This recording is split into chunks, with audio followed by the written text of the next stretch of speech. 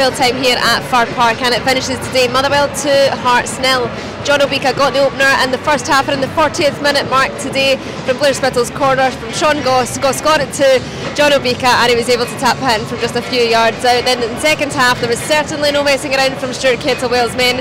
Van Veen's cross onto Spittle and was headed it backwards, it hit off the far post, and then Spittle was able to convert his own rebound to double his side's lead here today. Hearts were unlucky in the first half with opportunities through Mackay and Kingsley, but just couldn't find their way in this second 45. I'll get the reaction from both Stuart Kettlewell and Robbie Nielsen very soon. Finishes here this afternoon, Motherwell 2, Hearts 0. Uncensored, unbiased, unmatched. The Football Show on PLZ Soccer's YouTube channel.